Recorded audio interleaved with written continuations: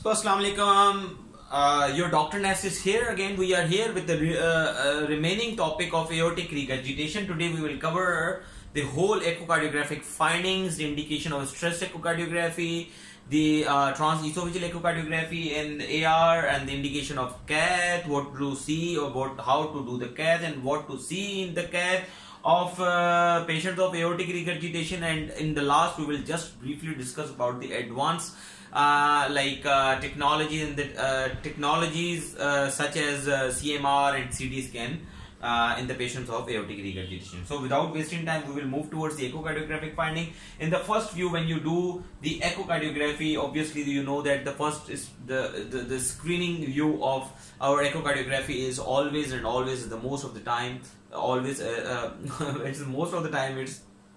parasternal long axis view. So that's why I here mentioned, just to make you understand, guys, in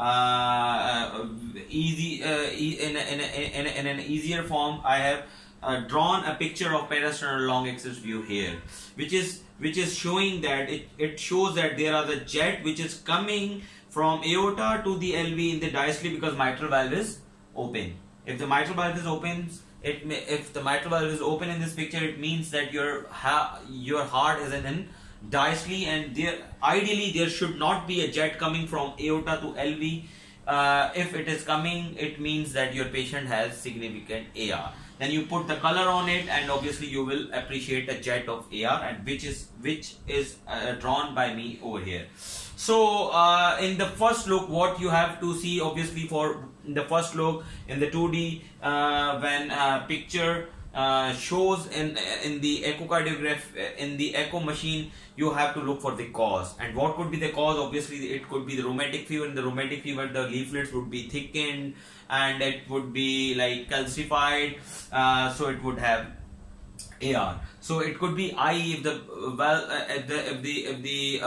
valves are very clear, but they are perforated, having the vegetation over it, and something is hanging over it. It could be thrombus, it could be vegetation. So you can think about that it could be the eye, or it could be something else which is developing the AR.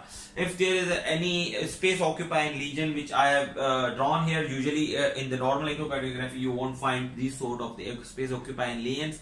If there are these space occupying lesions in the margins of the aorta, in the TOE or the transthoracic echo, usually these are appreciated on the transesophageal echocardiography. But if you are appreciating those on the transthoracic echocardiography, so it is easy to say in your patient that this AR might because of the infective endocarditis. So you can diagnose your patient as a infective endocarditis. If you are diagnosing it as an aortic dissection, so you can appreciate any flap over here like this or like this.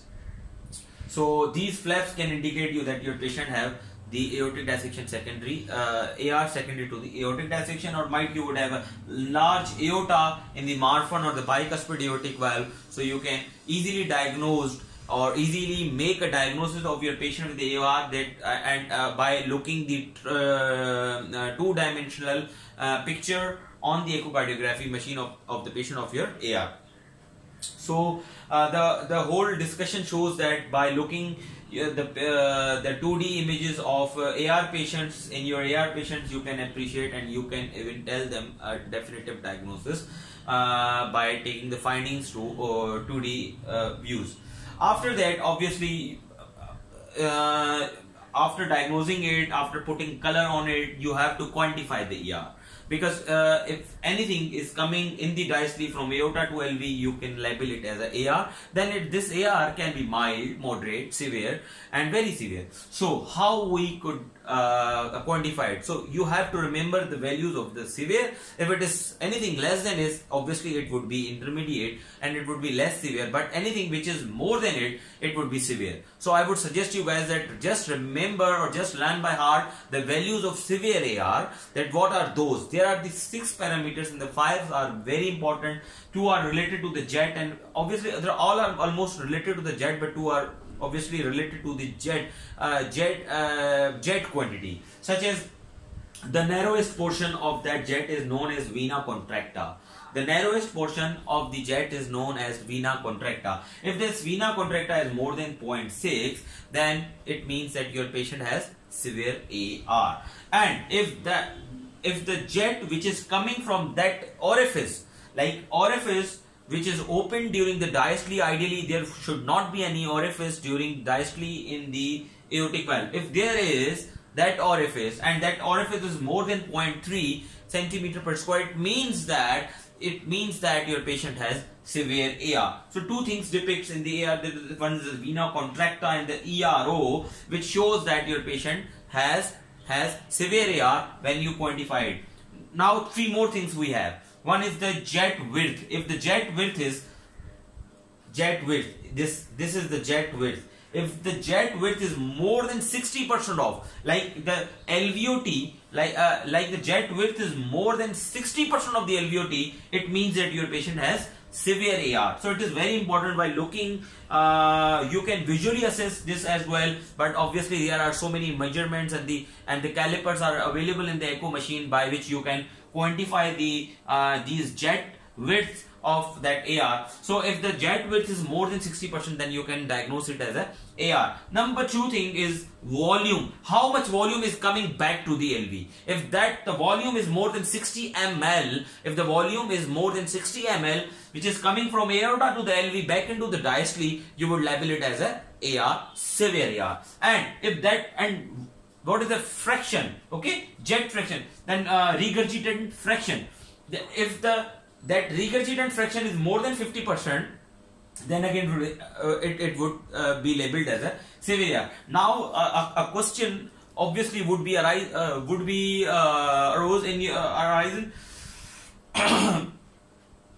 raised in your minds, that what is regurgitant fraction? So the regurgitant fraction is the percentage of regurgitant volume which is coming back into the LV. It means that if you like the whole stroke volume coming back like going towards aorta, so the volume which is coming back towards LV, it would be some percent. Like if you are sending 100% to the aorta, and if the 40% is coming back, so it means that your patient has not severe AR. But if you are sending 100% of the stroke volume, like 100% of the volume from LV to aorta, and if the 50% of that volume which you have sent to the body from LV to aorta is coming back to the LV, it means that your patient has severe AR. It means that if you are sending 10 people to a shop, and if the 6 people gone to the shop and only 4 came back, it means that your patient has not severe AR. But if you will send 10 people to the shop, and from which 6 will come back or 5 will come back, it means that your patient has severe AR. Same is the condition if the 50% of the stroke volume come back to the LV into the diastole, which you sent into the systole into the aorta from LV, is known as severe AR. I hope that I have made myself clear that the volume which you sent into the systole towards aorta, if 50% of that volume comes back into the LV, it means that your patient has severe AR. If the 50% is not coming back to the LV, it means that your patient does not have severe AR. So it is a very important modality which depicts and which describes the severity of AR. Okay. So these are the five parameters which describes the severity of AR. One is vena contracta, jet width. These both are related with the Doppler jet parameters, and these three are other equations which we drive through by further doing the echocardiography. So just you remember 5 things. Number 1 is vena contracta, width, ERO, volume, and fraction. These are the 5 things. And the 6th one, which usually comes with the severe AR, is hollow diastolic flow reversal. If usually flow goes in systole like this, and in diastole also, there would not be a flow reversal towards the LV. If there is any flow reversal from aorta 2 LV in the diastole, which you can appreciate into the subcostal views by looking the abnormal aorta, or supracostal views by looking the ascending or arch of aorta. You will, if you are appreciating the flow reversal, in hollow diastolic flow reversal, or the flow reversal in the diastole, it shows that your patient has severe AR, because usually there would not be a hollow diastolic flow into the diastole. Oh, okay. What are other conditions in which you can get the diastolic flow reversal but not other thing? If your patient has diastolic flow reversal but there is nothing with the aortic valve, your patient would not have vena contracta, ERO, volume fraction, and even not a jet is coming from aorta to LV, it means that your patient does not have AR. But your patient might have these 3 to 4 things which can have these hollow diastolic flow reversals, such as ruptured sinus of valsalva, left to right patent ductus arteriosus, AV fistula formation in the upper limb, and aortic dissection with flow reversal in the false lumen. So these are causes which usually ask in the examinations, that what are other causes of hollow diastolic flow reversal if your patient has not AR in the echocardiography. So these are the things. Now, okay, I hope that I have made myself clear and it would be very crisp and short. The echo findings, just learn by heart these 5 things and keep these few things in your mind, and then the echocardiography of AR is done. That's all. Now move towards the TOE. Obviously, as I told you, that most of the time space occupying lesions, abscesses, and all these things are more visible in the infective in the transesophageal echocardiography of the patients of infective endocarditis in AR. Okay, why? Because the aorta is a posterior structure, so it is more nearer towards the esophagus. So the transesophageal echocardiography helps us to diagnose the space occupying lesion, the aortic root abscesses, and bicuspid aortic valve. If you are interested, and if anything is not appreciating on transthoracic echocardiography, you can go for the bicuspid aortic. You can go towards the transesophageal echocardiography for the bicuspid aortic valve and the subvalvular membranes, because these are again more visible on the transesophageal echocardiography. Now, when to do and how to do the stress echo. The indication of the stress echocardiography in the AR is obviously if the results are equivocal and you are not confirmed that your patient has a severe AR or not, then you have to give the stress to patient, and might your patient would not have symptoms during rest or the ordinary condition, but your patient can complain of shortness of breath, of easy fatigability during extraordinary conditions or during the exertion. Then you can do the stress echocardiography to unmask the AR. So stress echocardiography is another indication for equivocal features and all those patients who are asymptomatic on the rest or ordinary conditions, but on extraordinary condition they complain for the shortness of breath and you are suspecting AR. So, and the contractile reserve. We have discussed in detail the contractile reserve in our lectures of aortic stenosis. So, I would suggest you guys please go and watch those lectures. But just I want to add one line over here, that contractile reserve is nothing but just to give the prognosis of the patient if you are going for the aortic valve replacement. So, contractile reserve is most of the time important in those patients who have a low ejection fraction. We will discuss all these things, the treatment of AR. Okay. Now, the important thing is the angiographic findings, and if you are going for the usually we do not do the angiography in the AR patient, because the latest modalities and the latest machine can then even the strain echo now can tell you that your patients are very initial form of the AR and they can be treated because their LV is getting down. So it is very less likely nowadays that you are going for the you are going towards angiography for the AR, but yes, you can go if you are doing like anything LV angiogram or aortogram for anything, or like if you have equivocal findings and the Cath is the only option to diagnose the AR, then you can go. And for the theoretical purpose, you should know that what findings you can get during the Cath of AR patient. So there are two things which you need to see in or to quantify the AR in the Cath. One is the LV opacification and number 2 is rate of clearance.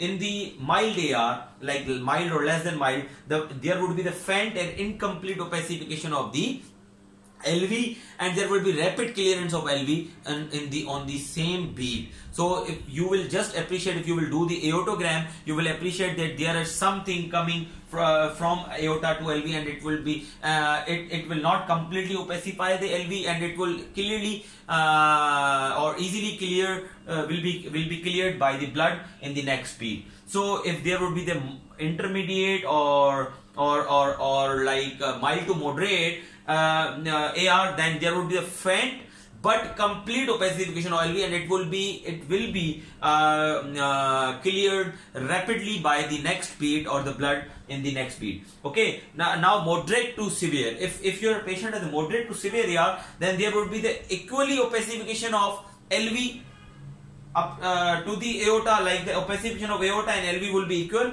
and their clearance would be intermediate. It would not be rapid. And if your patient has a very severe or severe AR, then the opacification of this LV would be more than aorta if you are doing aortogram, and clearance would not be in the same beat. It would take 2 or 3 beats to clear this LV after giving injection into the aorta. So it shows that your patient has very severe AR. Okay, but for the proper quantification for these values, obviously you need to do what? You need to do the Doppler echocardiography or the echocardiography to take all these values. So I hope that I have made myself clear. This was the AR. This is not difficult, but you have to make concepts, you have to learn by heart all these things, you have to write it down and read it again and again just to remember these numbers, because these numbers are very equal, very important, and these numbers are almost as same as those were in MR. So I would suggest you guys that in the same page you would write MR and AR and these values, and you have to like compare those values and learn by heart and discuss with your peers or colleagues. The important thing is that you should understand that what is this regurgitant volume and where it comes from, what is this vena contracta, this is the narrowest portion, what is ERO, that is the ERO from where the jet is coming out, what is the width, this is the width which is covering the LVOT, what is the fraction is the volume which you send to the aorta and it's coming back into the diastole into the LV, and what is the volume, that is the volume, obviously volume is nothing, volume is like a liquid, any blood coming from aorta to LV. If it is more than 60 ml, you will label it as a severe AR. So just remember these names, the numbers and the concept behind these names. Take care. At the last, as we do, subscribe my channel and press the bell button for the future updates. Spread this knowledge, spread this word as much as you can. Share these videos with your friends and with your teachers, with your colleagues, with your peers, and remember me in your prayers. Thank you. It's your Dr. Nas. Allah Hafiz.